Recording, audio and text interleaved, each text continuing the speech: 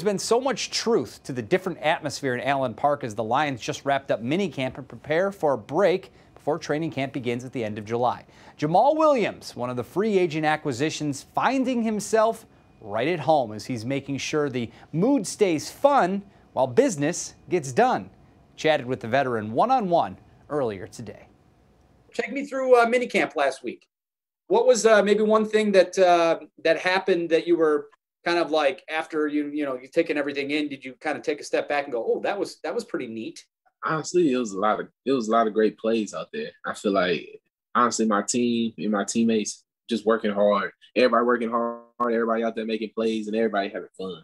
And it's like a positive competitiveness. Like we talking crap to each other.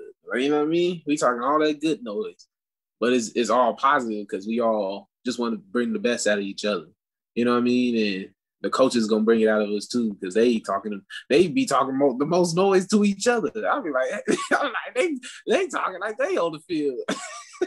It'd be funny, but it's a good vibe though. It's a good vibe. I like it. It certainly is a lighter air there, and they want to make it an environment that not only can you come and work hard and get your stuff done, but also have a good time doing it. As a football player, I mean, does it make work that much more fun, I guess? Does it make it easier to learn and grow when you're in that type of environment? Oh, most definitely. It make it easier for just everybody in the facility. You know what I mean? It gives it a good energy vibe.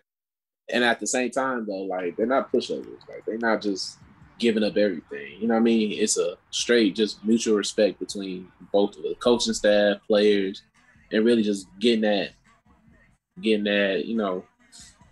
that energy together.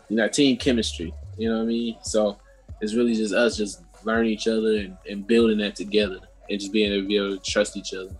But I feel like it's going great. We building bonds, everybody working hard, and the more we practice together, we see it from each other.